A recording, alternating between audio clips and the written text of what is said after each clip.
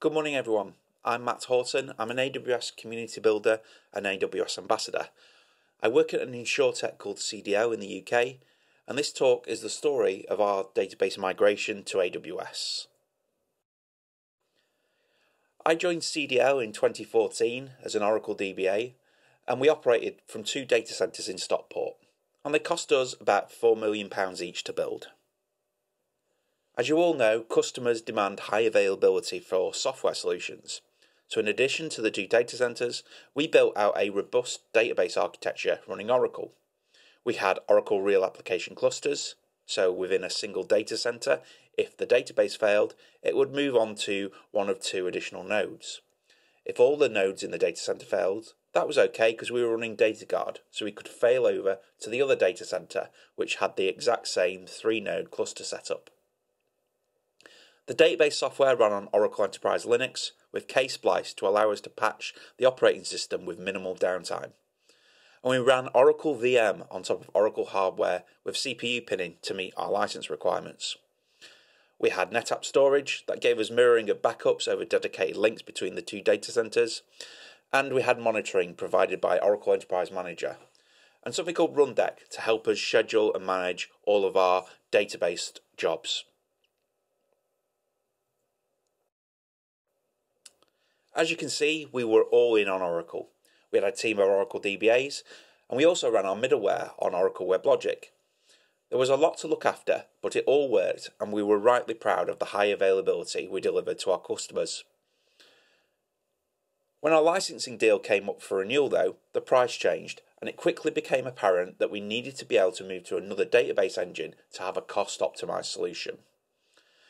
At this point in late 2015, we had also started looking into the cloud with AWS, and we were developing a brand new product on AWS.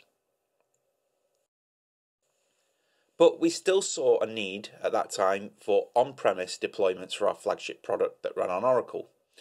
So some of our DBAs started looking at building out a new PostgreSQL architecture that would work both in the cloud and on-premise.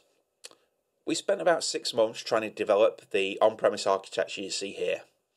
PostgreSQL running on VMware, NetApp storage, Patroni for failover, which required us to provision an etcd cluster for distributed configuration store. NetApp at the time didn't have a driver for PostgreSQL, so for database snapshots we had to write our own scripts. We got this stack built, but then one day we did an upgrade on Patroni and it failed. We got really stuck, and it took us a while to bring it all back. At this point, CDO had announced that we were cloud first, but not yet cloud only. However, our software engineering management took the decision not to build out a database service on premise. It was going to be too much work, and we hadn't actually got to work on the business problem yet, which was migration of our core application from Oracle to PostgreSQL. We were working on plumbing that we thought was needed to work on the business problem.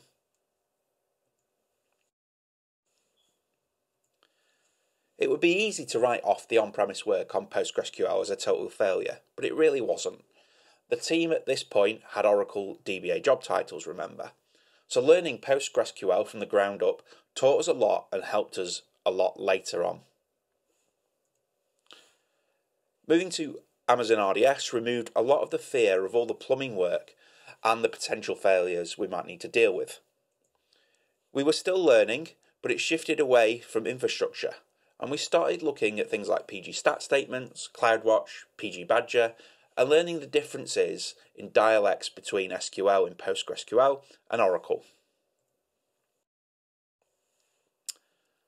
So let's have a look at the steps that you'll typically want to take when you do a database migration from Oracle to PostgreSQL. First of all, you want to point the schema conversion tool, or SCT, at your database. And this is going to give you a report on what you're going to need to change. It's kind of a one-time thing, and you're going to get a set of database scripts out of this. Next, you need to get your data over to Amazon RDS. And for this, you need to use a change data capture, or CDC tool. And this will transfer your tables, your primary keys, and your data. Next, you look at migrating over your views, functions, database indexes, and other database objects. Any PLSQL code will need to be converted into the Postgres equivalent. And you may have lots of work involved in removing Oracle specific functions. Some of these could be in your database code, but also some could be in your application code. We found an Oracle feature in our business intelligence solution that had no equivalent in PostgreSQL. A bit more on that later.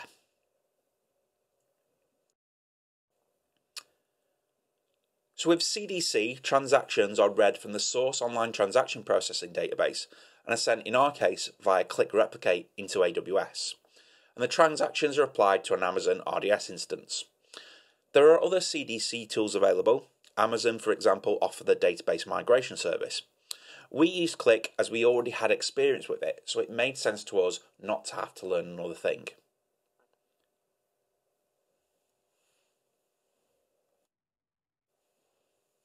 So to deploy a Click-based solution, here is what you need. A source database, Click Replicate, Click Enterprise Manager, and a target database. And these components all need to be able to communicate with each other, so we apply appropriate AWS security groups. You also need to have Click Replicate tasks defined to process the data between the source and the target. And for us, we recommend using the APIs available through Click Enterprise Manager to automate registration of replicate servers and the creation of those task definitions. So this is a demo I recorded a couple of years ago, but it's still very relevant. It's using Terraform, and we deploy all of the required components to take data from an existing source database, Oracle in this instance, and replicate that data through change data capture, Click Replicate, to Amazon AWS S3. The Terraform creates all of the EC2 instances required to run the Click software. It will then add in the source and the target endpoint configuration, and finally create the task definition that takes data from the source database and loads it into S3.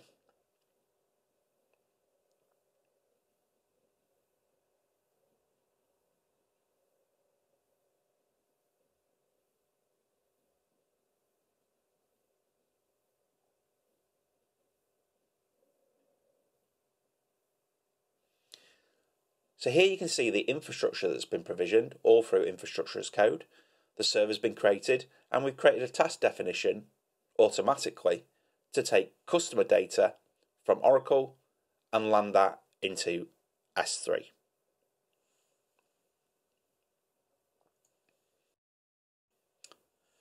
Another great use case for CDC is to help you move towards an event-driven architecture. And tools like Click Replicate support multiple targets even when using a large relational database as a source. With a streaming platform like Kafka, we can have both near instantaneous reporting and also use modern event-driven architectures that respond to events on the stream. You can then start to build out new functionality for your solution using loosely coupled software components such as serverless Lambda functions, consuming and processing events from that stream. And building systems around an event-driven architecture like this simplify your horizontal scalability and makes your systems much more resilient to failure. In addition to using Enterprise Manager for our deployments, we also use it to track our database migrations. We like that the REST API has been expanded over time, and we've been using this to gather all the metrics from our replicate servers and tasks and feeding those into an Elastic Stack. This is one of our Kibana dashboards. Here we visualize key replicate metrics that we've collected by that REST API. You can see maximum latency by task, both current and over a period of time. And you can also see in the gauge what the overall average latency is across our replicate estate. At CDL, we're running multiple database migrations at once, so it's important to see overall impact on things like network connections. CPU and memory utilization is also shown here by both server and task. And finally, at the bottom, you can see if the state of each task is good or bad. So with the steps for a database migration defined and tested, you likely need to have to repeat them a lot. That's certainly what we had to do. And we recommend that you automate these steps. We created the change data capture tasks in the Click Replicate console and then exported the definition as JSON. And we used the JSON as a template and made each migration config driven, finding and replacing specific client variables like hostname and schema names. The automated migration process could then have an input file of variables, and the process builds out all the required scripts with the correct customer-specific values. At the start of the migration, we lock our Oracle database accounts. Rollback then, if we needed to, was just a case of unlocking the Oracle database accounts and switching back the application endpoint. By deploying all of this as infrastructure as code, you get many benefits. Reducing risk. Automation removes the human element. I'm not going to be my best doing a manual deployment late at night, for example. At some point, I'm going to make a mistake. You're going to get the same thing every time with infrastructure as code, so you get consistency across your environments. And also speed of deployment. Automation allows you to roll out changes quickly through multiple environments and for multiple customers without having to scale up your team. So after the initial migration of a database into a development environment, you'll typically start up your application. And this is what happened to us. Well, first of all, it failed. There are lots of connection initiation SQL statements being run from our application trying to select from the dual table, and this is an Oracle only thing. We created a dual table in PostgreSQL to get up and running and then refactored the application later on. For the second attempt application startup, it did actually start up, but for us it was way too slow. And we had developers saying that this screen used to take 3 seconds and now it's taking 2 minutes, or even timing out. And looking at the SQL, we saw a horrendous number of joins, and it was also bringing back lots of unnecessary columns. At this point, we changed about 10 database views and then continued with the tuning once the application could start up and was usable. So let's go through some of the things that we used in our tuning process. First of all, the join collapse limit parameter. This influences the query planner to rewrite explicit join constructs. Smaller values set for this parameter reduce planning time but may yield inferior query plans, and this is what happened with us. Because the query planner does not always choose the optimal join order, advanced users can elect to set and tailor the value for this variable. Next, the from collapse limit. This is very similar to the join collapse limit. Again, the planner will merge subqueries into upper queries if the resulting from list would have no more than the items specified in this parameter. Smaller values reduce planning time but might yield inferior query plans. Workmem. This sets the base maximum amount of memory to be used by a query operation, such as a sort, before writing the data to temporary disk files. The default value is 4 megabytes, and for us this was too low. Note that for complex queries, several sort or hash operations might be running in parallel. Each operation will generally be allowed to use as much memory as this value for this parameter specifies, before it starts to write the data into temporary files. Sort operations are used for order by distinct and merge joins, and hash tables are used in hash joins, hash-based aggregation, result cache nodes, and hash-based processing of in-subqueries. The PG Stat Statements module provides a means for tracking, planning, and execution statistics of all SQL statements executed by a server. The module must be loaded by adding PG Stat statements to the shared preload libraries in your PostgreSQL conf file. This is because it requires additional shared memory. If you're working in Amazon RDS, then this is just a parameter group change. And the statistics gathered by the module are made available via a view named PG Stat Statements.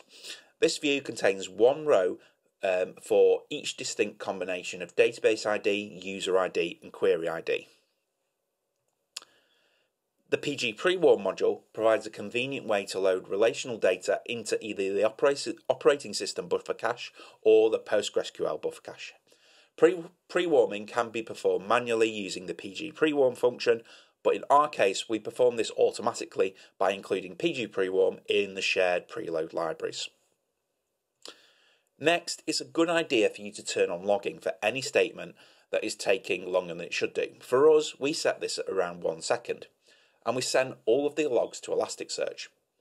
At this point, we identified a number of slow pieces of SQL, and we ended up changing about 60 views, adding them to the development database one at a time and testing them before putting them into the code base. We still have the predictive dashboard that we use to identify the poorly performing SQL. And this means if we get rubbish SQL, we see it in a non-production environment before it affects customers. Next up, tools. We tried lots of tools out. For example, having PostgreSQL logs shipped to AWS CloudWatch logs, Amazon RDS Performance Insights. This is a database performance tuning and monitoring feature that helps you quickly assess the load of your database. PG Badger. This is a PostgreSQL log analysis report tool. But for us, what happened organisationally was much more interesting. The DBAs were now using Amazon RDS, and because of this, they were not having to install the database software, so they had more time to work directly with the development teams on making our software better. We suddenly found we were doing DevOps. DBAs sat next to developers, working together and not having to raise tickets to pass between teams.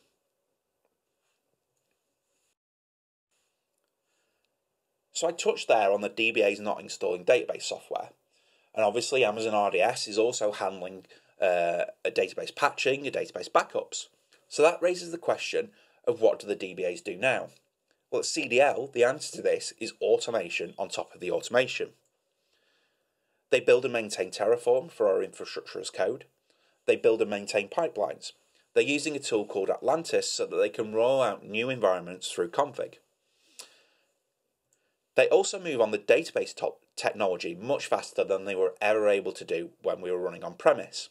Historically, our Oracle 11G to 12C upgrade on-premise took us a year to complete. Now we have Amazon RDS and automation, we can move between major versions of PostgreSQL in 4 weeks. We're actually throttling this ourselves. We could do them all in one night if we needed to. We can roll out new clients faster. We can roll out critical bug fixes faster. We can really go as fast as the business needs us to go. The technology is no longer the bottleneck. It's actually risk appetite from CDL or our customers. The DBAs think a lot about CDL growing and our company strategy. What happens when we have 1,000 databases, 2,000 databases? Well, we know through the use of Amazon RDS and the automation that the DBAs have put in, we can scale to deliver the company strategy. This automation doesn't just happen, of course, but when you're not installing database software, patching it and making sure you write backup scripts, you now have a lot more time to do it. Automation has also improved the developer experience at CDL.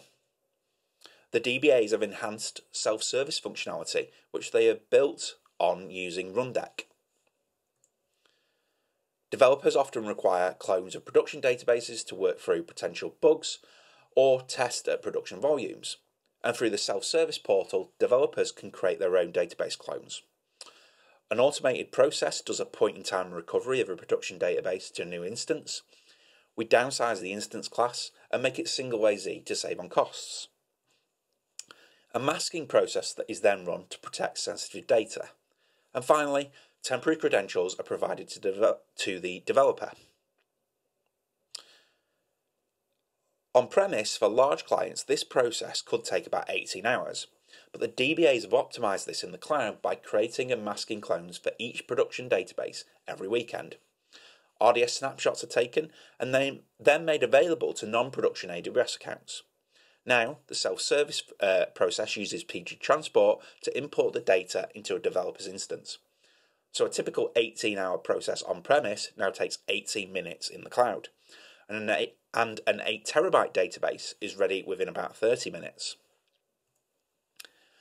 Developers also want to check configuration data in clients' environments, so we've made pre-approved queries available to be executed against production databases via self-service. In the event of a customer-facing incident, DBAs would often get asked to run a health check on the database to help triage. This health check has been scripted up and made available directly to the service centre for them to run without having to wait for a DBA. Customer testing has also been improved as cloning from production to training and UAT environments is automated and can be requested through the self-service portal. DBAs are no longer needed to export and import data. The database at CDL has become a product. Yes, we've built it on top of Amazon RDS, but we've added CDL specific value through the automation and the product features built out by our DBA team. The DBAs have moved to being data engineers. They write code, they create automated processes, they're building a product. They are also learning new skills, as the move to the data engineer job title has allowed them to work on more types of projects using technologies like EMR, Python, Spark, Hudi, Athena and QuickSight, just to name a few.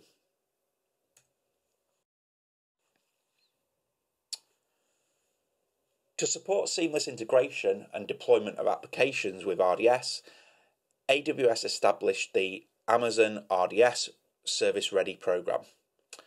And this helps customers identify products that are already integrated with AWS services like RDS, so that those customers can spend less time evaluating new tools and more time scaling the use of their products.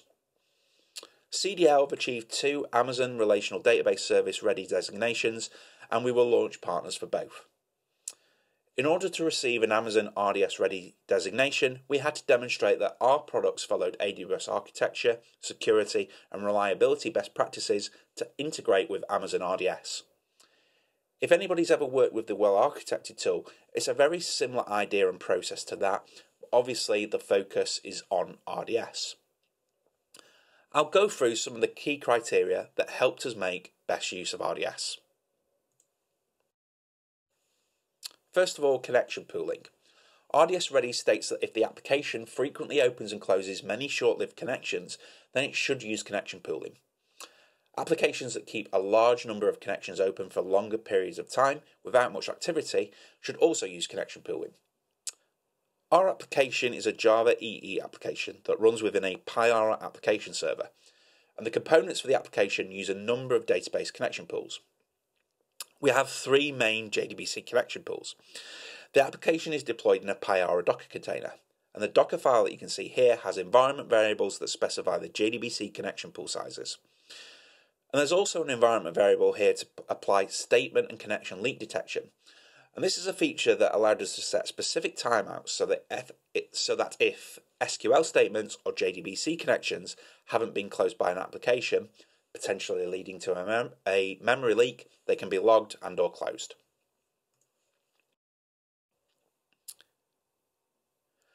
RDS Ready states that database credentials must not be logged out, and there are a few ways that you can achieve this. Most of the time at CDL we use Systems Manager Parameter Store with secure strings, and then application deployments can make a call to the Systems Manager APIs to retrieve credentials that IAM roles allow them access to. This avoids embedding secrets in files. AWS Secrets Manager integrates with RDS, and third-party tools like HashiCorp's Vault offer very similar functionality. The AWS Foundational Technical Reviews also state that since July this year, temporary credentials should be used whenever possible. RDS allows for this through the IAM authentication feature. With IAM authentication tokens, when they're used, each token has a lifetime of about 15 minutes.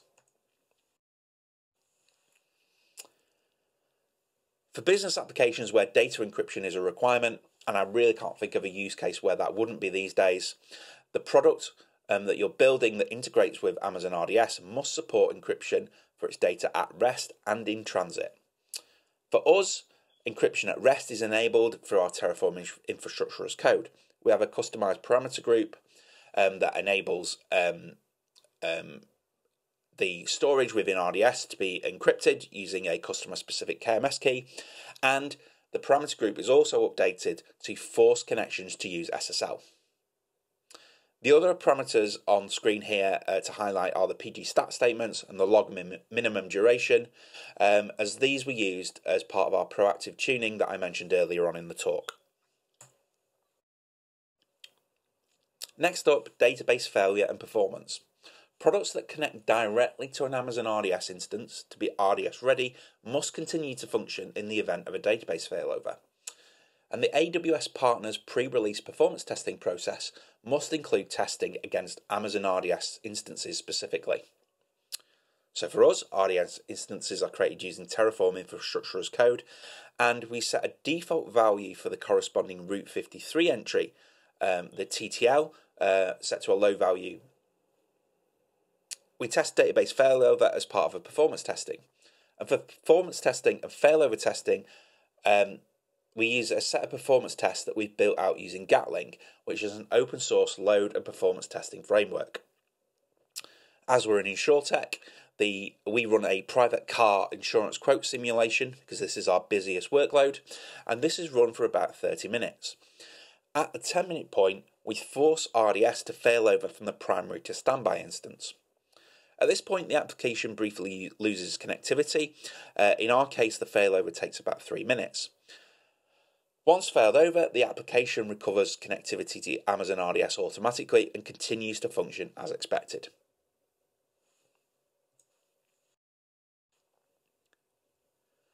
So I mentioned during the standard migration steps that we found an Oracle feature in our business intelligence solution that had no equivalent in PostgreSQL.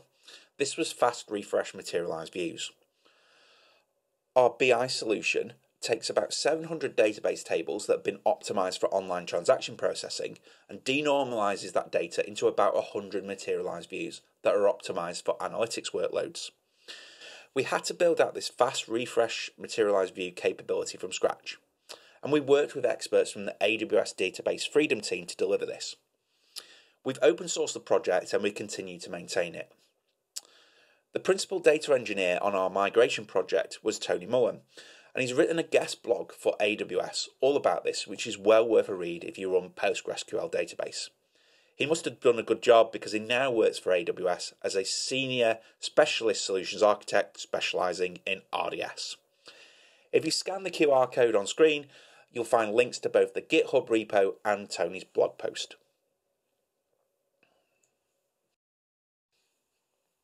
This is the architecture that we built out for fast refresh views in PostgreSQL. Using database triggers, we capture transactions taking place in the underlying tables that are used for the materialized views. These transactions are stored in additional tables shown here as materialized view logs. When we want to update the materialized view, instead of running SQL to completely refresh all of the data, we just bring that data up to date by processing only the changes that have taken place since the last refresh. By using this fast refresh technology, we can achieve a latency as low as 1 minute from the original transaction taking place. So I'll walk through now the process of creating and refreshing materialized views using the CDL open source fast refresh materialized view capability.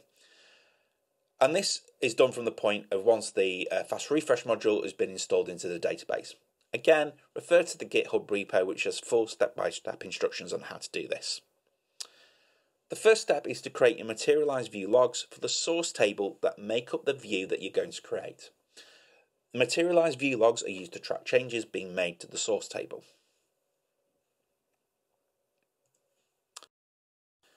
The second step is to create the materialized view itself. So here we pass in the name of the view that we're creating, the SQL statement that we need to build the view, the owner of the view, and we've set the fast refresh parameter to true. At the end of this execution, the result of the SQL story will be stored in a new materialized view.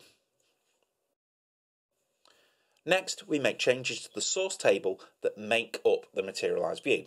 So here we can see an update being made against table test 1. And finally, we refresh the materialized view. So this is what you do when you want to update your materialized view with the changes that have been made to the source tables since the view was last created or refreshed. And typically at CDL, we schedule this to be run about every 15 minutes, and you could do this with PG cron or a Lambda function or any kind of cron-based scheduling tool. So here's a demo of the actual process in action. So you can see we've got tables test 1 through to test 6.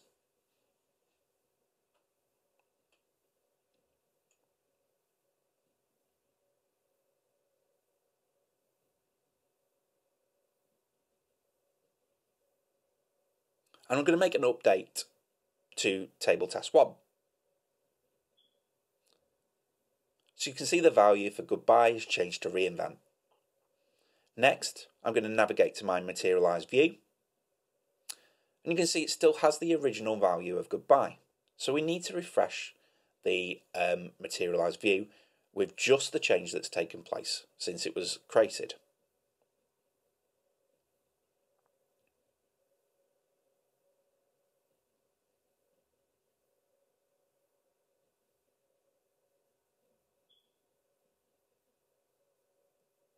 If we navigate back to the materialized view and refresh, the value's now been updated with reinvent.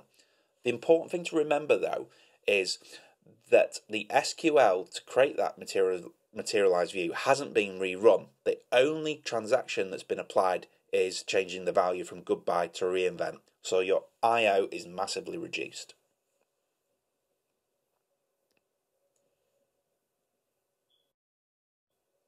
Okay, one final tip to close. AWS obviously gives you some awesome building blocks for things like relational database service, analytics functions, etc., etc. But for our migration to succeed at scale, we needed the help of all of our teams. Engineers, of course, to do all of the things I've spoken about during this talk, but we also required our legal, compliance, project management, service management, and customer teams to make our flagship product cloud only. We've recognised every migration by hanging a cloud at a campus in Stockport. After the last migration completed, we held a cloud celebration day. Over 200 CDL people came to our campus for food, drinks and fun. We recognised key individuals, but everybody at CDL was given an extra day holiday to celebrate this success. Thanks very much for listening, and please take a moment to fill out the session survey feedback.